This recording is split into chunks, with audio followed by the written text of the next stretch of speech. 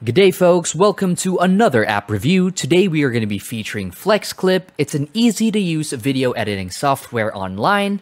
So before we go ahead and tackle in depth about the video editing process, I want to go and quickly hover over here to these features. One, we have cloud storage, which basically allows us to upload images and videos.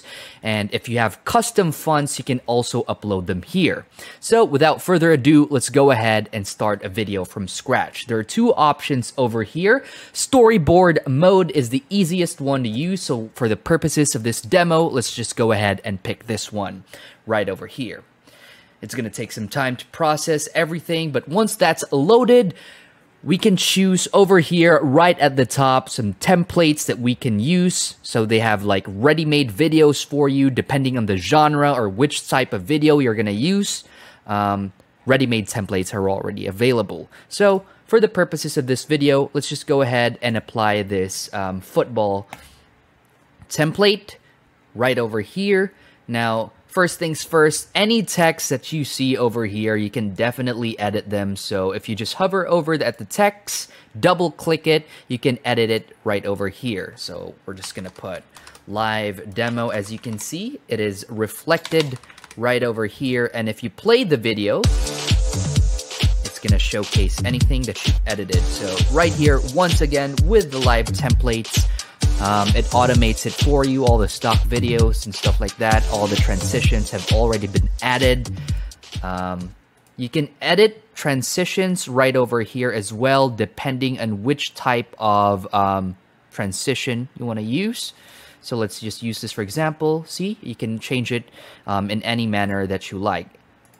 And that goes with like any video clip that you're going to add. If you want to add videos to your clip, you can just click here, add storyboard, and add anything to it right over there. Media, again, if you have images, you can just upload them right over here. Or videos, for example. Text, you can customize the font style. So for example, right over here, if we decide to add another text, a line of text to it, for example, it's as easy as adding it here. And again, if you have custom fonts uploaded, you can change them right over here. You can add or change the size rather. You can make it bold, italicized, things like that. You can even edit the alignment. So if you want it to be centered, left or right alignment, justified, things like that, you can edit it over here.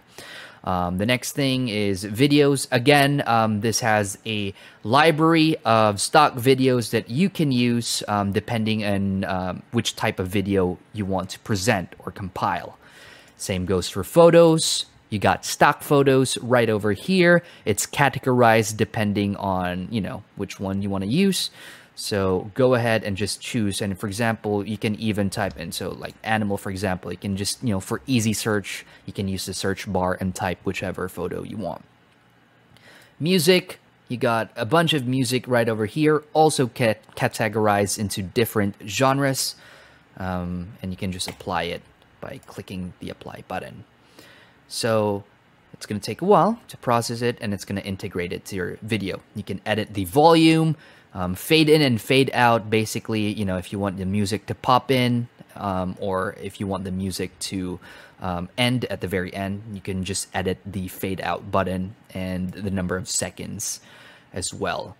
For elements, basically, if you want to add overlays to it, like a like button, a call to action at the very end, it's as simple as clicking it or dragging it even, and you can add overlays. Again, if you guys have used the Canva application before, it's basically similar, but here it's more focused on videos.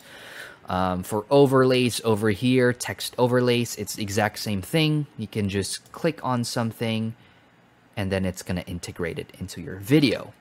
For the background, so let's say you have an image. If this is more of like a presentation, you can just add backgrounds to it. So for example, let's add this one right here. Let's create a new screen, for example. So it's editing it right over here. Again, you can drag and drop it anywhere. It's as easy as that. It's very user-friendly. So any image or video that you add into your storyboard, you can just drag it along. and right over here. So again, let's apply the things that I've mentioned before. Let's go with basic text right over here. So just type example, right?